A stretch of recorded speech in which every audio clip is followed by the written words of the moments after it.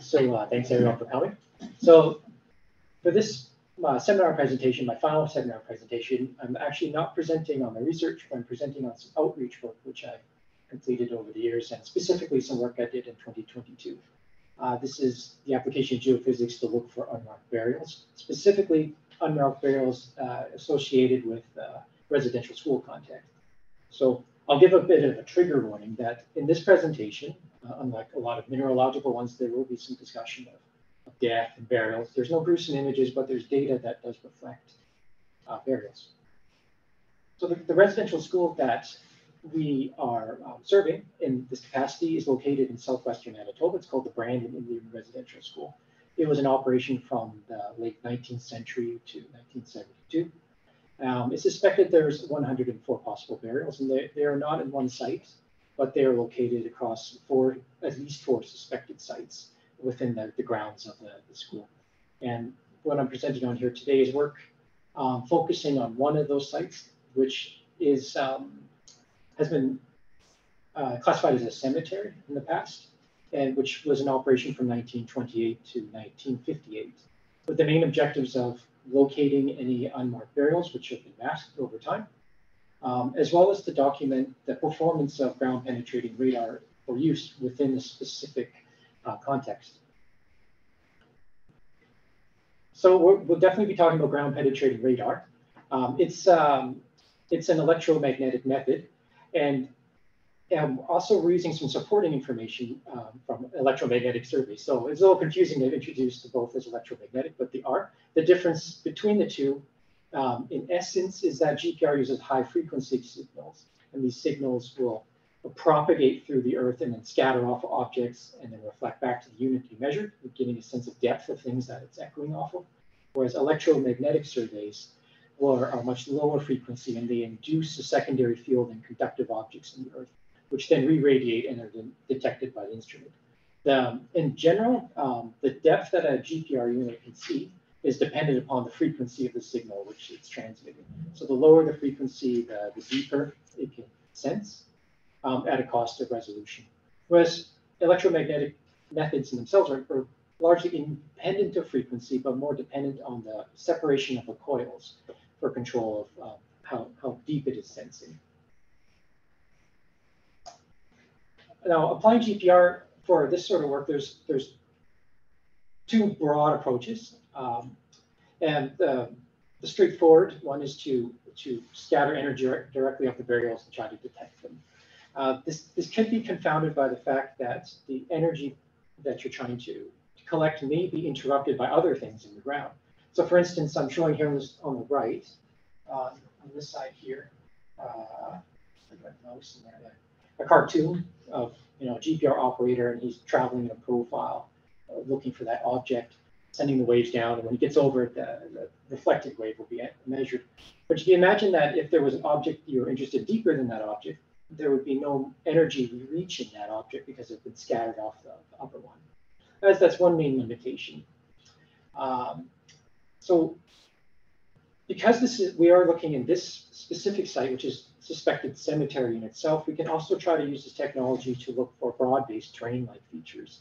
And that's to reconstruct the earthworks, look for retaining walls, boundary ditches, or anything that can kind of indicate the past spatial extents of the place, just to really give a higher probability with an aerial extent of the burials within that spot. In general, yes, I mentioned like the limitations of GPRs that could be scattered. This could be caused by things in the ground itself, stones, burrows, debris.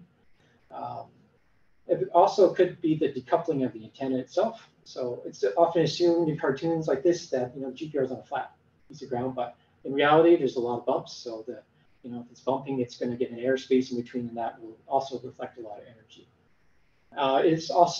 There is a dependency on the material properties that it's sensing itself. Overly conductive soil will attenuate the signal, particularly if that conductivity is driven by water content in the soil. And here's just a couple examples from the site of things that exist at the top of the soil, which will scatter energy and create noise. Stones, burrows, roots, and there's probably some bits of fence and debris also that are in the area. As far as like the physical properties of the media itself, that's a lot harder to tell from the surface. So, and I could demonstrate that in this aerial photo. So in this photo here, the cemetery site, as we were studying, has been kind of closed in with a fence area here. That's the main area, and it has a circular, or like a cement concrete cairn in the middle. But you can kind of tell on the picture here, there's no real difference, between anything in here and then moving out here. In general, the area is sort of hemmed in by kind of like a terrain dip. That's sort of perhaps an old river channel that kind of keeps it in a peninsula. And there is some staining in the vegetation and the soil in the area around there, but nothing that could show you that there's a change in one type of boundary to another in this. To see underground physically, we don't have a permit to excavate, but there are road cuts in the area. So on the road leading up to the site, you can get a sense of what the sedimentation is in the area. So it's great, and correlate that with some water well logging that's been in the area. So here's the upper couple meters, and it's showing just a lot of sand.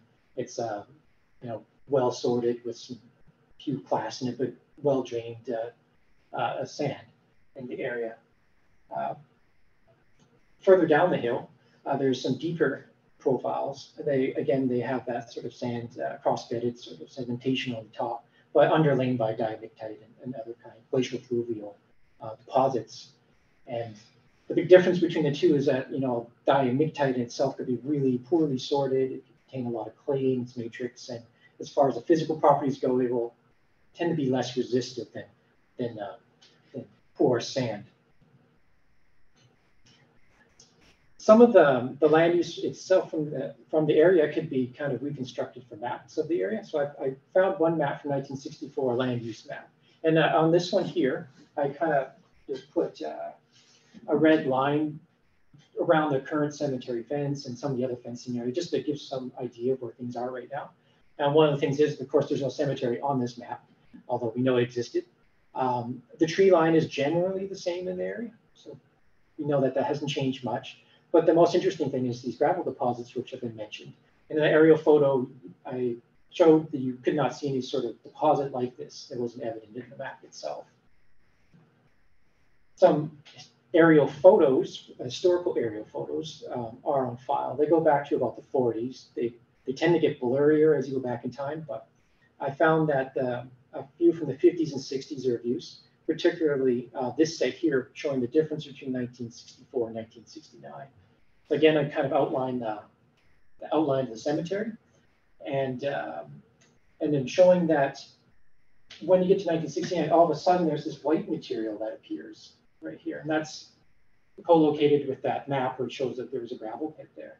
But another interesting thing to point out is that the color of this material seems to be linked to the color of that material, suggesting that that material was brought over, and at the time that seems to have given the outline of this fenced area. It was built up based on that.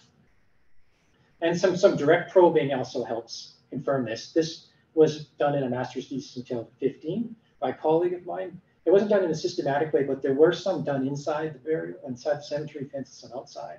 And most importantly, the stuff inside the fence did show that there was a grainier matrix at the top. And whatever did pass through the probe itself had a coarser texture, remarkably different than what was outside. So in terms of applying geophysics to now try to delineate that fenced area, we begin with yet another aerial photo. This one's from the 50s. This one here does show vegetation staining in an area that is presumed to be the cemetery itself. And when I plotted the outline of the fence as it exists today, it's pretty obvious that that area extends north of the fenced area. So that area itself doesn't appear to completely cover the historical cemetery boundary. And so that's what I've sort of drawn in with the green outline here. There's also kind of like a set of small circular pit-like features that are evident. These are possible burials, or there could be some kind of boundary. It's unsure from this picture, but I've marked them in. And we designed our surveys so that they would cover these unknowns, so that we can try to uncover what's been going on. So some of the information I used is from a 2012 GPR survey, and just showing the footprint of that area here, where it covered. This used a 500 megahertz antenna, which is pretty standard for archaeological applications. We also performed one EM survey within the boundaries of the fence itself. For the new data collection, we focused on going north and try to do it in a continuous fashion. And we did this over the course of 3 days. So if I can get my hand back, there's 3 grids, one for each day. These two, the orange and the pink one, are done in, with a higher amount of profiles. There are some going north-south, some going east-west, so they crisscross, just to really constrain the area. And then we did, on the 3rd day, one that was twice as large, but just with the north-south profiles, just to, with a lower trace density, just to push the margin out as far as we can with the time that we had. We followed that up in September with an EM survey, and this was done in multiple grids, just to cover the whole available extent of that green footprint which I've drawn. It's just a picture of the GPR unit with the 250 megahertz antenna, and then the electromagnetic profile. And in terms of the data, I won't dwell on this too much, but I took the GPR data, I cleaned it up and plotted in 3D. But I also created an amplitude volumes. That's where you take those traces and you interpolate between them and you make a volume of a certain type of attribute that represents how much energy is in the area. And you can slice them to different depths. And similarly with EM, I produced a map which is represents the surface. But this is an amplitude map from the 2012 survey. And that, again, that covers that footprint of the whole area. But one of the striking features that is evident on this map is that within the fenced area itself, it's pretty clear to notice that the signal drops off all of a sudden, as though it's respecting the margins of the fence. Whereas on the outside, other features start to become evident, these lobes, as I call them, and dark channel-like features. They're not present inside the fence itself. But when we lowered the frequency of the GPR and repeated through some of that area, that difference did go away. So it appears as though that the higher frequency GPR was scattering off of some sort of surface material, whereas the lower frequency one was able to penetrate that more clearly. And this is sort of evident in the traces themselves. So this is one profile. This one on the end is that sort of lower trace density kind of reconnaissance survey, but the higher density grids are here. And at this boundary here, where this arrow is, you can see that this is where the fence of the cemetery itself is. And in the information in the traces themselves, you get a very high amount of reflectivity in the subsurface, which suddenly disappears when you step outside. So the characteristics of the material properties suddenly change at this margin, even though when we're on the ground, you can't see the difference physically. And then just looking from the other direction, looking north, one thing that's evidenced in the trace data is that there's geological features. I showed in that one early image that kind of channel that was cut and there's cross bedding. I believe this is probably cross bedding of the same degree. And it's dipping to the northeast. However, at the very eastern extent, that sort of ends. That kind of patterning of dipping becomes a more chaotic texture. And that's, again, here shown on this image. So this is a 3D view of that data now. Here's the fenced area. I've overlaid the amplitude map and shown one slice of the GPR data with some filtering to enhance it. There's that kind of dipping cross bedding right there. There is one burial evident in the cemetery here from that profile. And this is what that signature looks like. It has what's called a shadow zone. And then there's this sort of like trough-like feature on the eastern extent. And this sort of feature here that I'm showing here with this association with a dip in amplitude is found again outside the fence, one here and then one here, suggesting that that cemetery did exist further north from the detection of burials themselves. There's another feature which became evident, and you may have seen this in the amplitude map, showing that there is sort of a linear cut going through there. It's almost as this lobe has been cut by something. And when you look at the trace data, at about 1 meter deep, there is a bottom reflection going across that. And that could represent some sort of path or boundary or ditch that was filled over time. And for the EM results, they do sort of support the idea that the cemetery extends this way. But there is an interesting feature on this corner here. So you can see that the I've mapped the resistivities, and the resistivities in the southeast quadrant of the cemetery itself are much higher than they are in the northeast and the north and everywhere else. But they do kind of gradually taper off. So while they're higher, they're not sharply demarcated.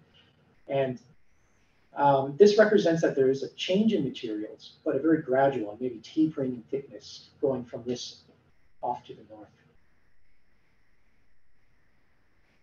And so when I start to integrate all this data together, I could tell that now that there was probably some sort of coarse gravel layering, maybe diamictite.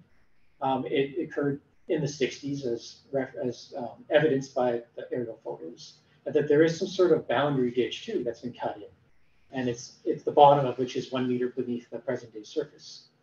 As far as the instrumentation goes, we found that the 500 megahertz, or quote unquote the higher frequency GPR, had some signal to noise ratio loss within the cemetery, whereas when we lowered the frequency, it became less effective. We were able to resolve some of the broader features that help put the context of the site together. And now I've just put back in that green outline of the suspected area. And what's most interesting on here is when you put those little circular pits, they do tend to line up directly with that linear feature. So we probably could rule them out as burials themselves, but we're probably some kind of deep areas within a ditch or a path or trackway that was cut into the hillside at that time. And just showing the trace data for one last image, my general impression of the area was that it existed. Untouched, it would have been a geological hill with cross bedding in it. And this has been cut at some point, and you can see in the sharp change in reflectivity that occurs right along the margin here, along this change in scattering intensity. And that is also carried over here. But on this end, it's marked by kind of a dipping, a shallowly dipping surface, which may represent a prior surface of the area. So in general, the sort of an integrated approach would sort of reveal what was going on. We had to adjust the parameters of the GPR survey to have a successful result in this area. And these findings do have implications for the ongoing search, in that any burials that may be deeper than we've expected because of the terrain modification that's going on. And that's the end. Thanks for your time. If you have any questions, I'd be happy to. Yeah, thanks, Chris. Any questions?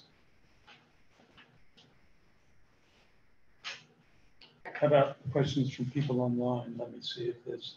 Chris, I have a question. So when you show the section of the ground penetrating radar, and it gets that stripes. So those are stripes showing different physical properties? Yes, small contrasts in them, and I'll show you again. The wavelength of the GPR itself, and the one we use 250 megahertz, or sorry, yeah, 250 megahertz, is going to be pretty broad. So a lot of these stripes in here may be just the signal itself. It might not be discrete features because they can't resolve as fine of a detail.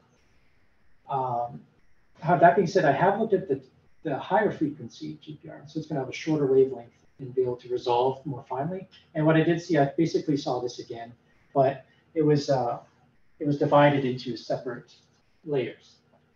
They look to be half a meter apart. So I've seen it in a mining scenario where people are using ground penetrating radar to try to find stopes, in a mine setting. How deep is it practical for GPR to go? It's with hard rock. With hard rock, that's interesting. I know that it's highly experimental for mineral exploration use. Like there's some people that indicate that it could be used, and others are naysayers.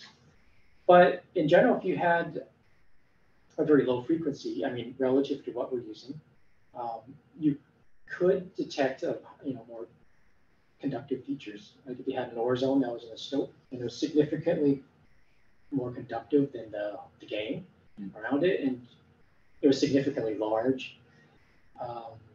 Yeah, the application was like it was at Cripple Creek, and they were using GPR just to, because they didn't know where all the stopes were, right? We didn't want to drop a truck down into like big. Oh, looking for like a mined out stope, oh, of course, yeah, so an airspace, yeah, then it would be probably more sensitive, because that air is gonna be like a highly different, like, permittivity than the rock around it, so it should reflect. And that's, they do a lot of that in like, civil engineering practices, where they're looking for tunnels. I'm sure it could be applied. As far as depth, it depends on your frequency. And so if you were looking like a kilometer below, no, probably not. But if it was, within the upper 100 meters, and the slope itself was sufficiently large, then it's possible, yeah. Inco did some cross borehole radar at a mine here in Sudbury, and they found that they could resolve things when the boreholes are about 40 meters apart. I think in South Africa they did some work in coal mines, and the coal seams are highly resistive, and they were very useful for identifying more conductive barriers associated with paleochannels and things like that. So there's been some work. I have a question about your interpretation that you talked about. You talked about some infill. If you could go to one of the later slides. Sure. I think I have a good one here, sure. Yeah, that's the one. So, I mean, there's a good argument you have here that they have some sort of material in the top, particularly inside the fence.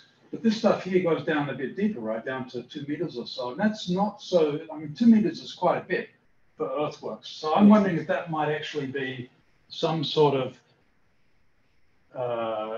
river valley or something from a previous glaciation. So this low that you pointed out, this which way is north.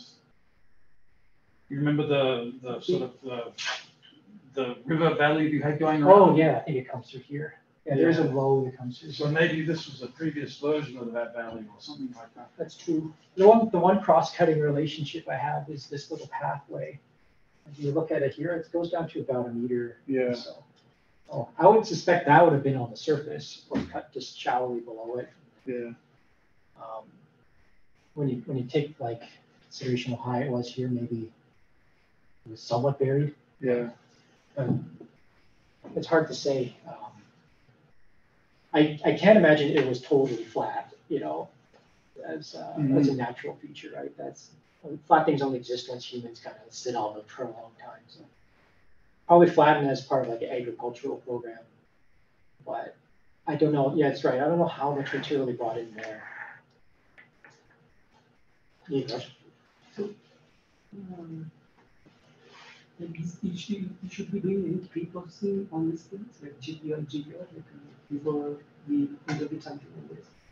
So, like any kind of in sensing data, we usually go do a lot of pre-processing. Right. Filter the traces. Yes, I think I skipped over very quick. But I did all my processing in seismic Unix for this after I dumped information from the unit. It's compared to seismic data, it's a lot less arduous to process because it's just common offsets, right? So you don't have to bin and make gathers. And you don't want to overprocess GPR data because a lot of the things we're looking for are like noise. So like diffraction scattering from small things, we don't want to filter that out. So like I kept it pretty basic. So I mean, one thing that's different is that these machines have kind of like a drift inside of them. It's called wow. And so basically we subtract the wow out, it's just lowering the trace, so that's it hovers around 0, right? Try to remove some of the effects at the surface. Then I just balance the traces so that if you had one trace that had a huge amplitude, it doesn't wash everything else out. The one more advanced thing I did was an FK filter, and it's because you get a very strong air wave in GPR. So in seismic, you get your air wave, but it comes later than the wave that hits the receiver because they are slower than the ground. But in GPR, the air wave gets it first because it travels faster in air than the ground. So often in GPR, you get this great big wave at the top, and it's a great big linear thing. But it's really easy to move with FK. You just take out a slope of 0, essentially. You just reject all that, and everything else below it becomes apparent. And then for like the amplitude, it's the same thing we do in seismic, where we do we wrap the traces to get energy attribute or like Hilbert transform. I just wrap it with that and interpolate to get those pictures I was showing. I see that there is a band pass filter you have, right? 100. Yes. So in that frequency, also there are different types of noise. You can get FM radio frequencies. Oh, that's a good point. Yeah, because FM goes to with like 100, and then there's like I had to look at this once for this too. There's a some kind of emergency services thing at 500 megahertz, I think. I noticed throughout the day that the signal quality will change. I don't know if I could show it. Maybe it would be in this. It kind of comes in all at once. I might have cleaned it out in this, but these two grids here are side by side, and I noticed when I did the second one, it was a different time of day, and there was a lot more like random noise in the late time. And I think that was probably for like radios coming in. But the filter I had seemed to clean it up more or less. Okay, does anyone online have any questions? Come on. I'm all questioning out. I have one that has nothing to do with the science itself, but how did you get involved with doing this? Well, I've been involved actually for a long time. This was probably my first geophysical experience. I took this on about 10 years ago as an undergrad because my friend, who was an archaeologist, took this project on and needed help setting up the field stuff. So I helped clear the area for the first GPR shift, although I didn't run that survey, but I was there for it. And I should also mention I'm a member of Sioux Valley itself, so this is my way of contributing back. But yeah, so I've been helping for a while. When there was the Kamloops discoveries early in 2020, I think it was, there was all of a sudden a huge impetus to continue work, and I was contacted to help them again with some renewed surveys, and, new technologies in new areas. So this is sort of my volunteerism in a way. Okay, well, maybe that's a good spot to finish. So thanks, Chris. Thank you.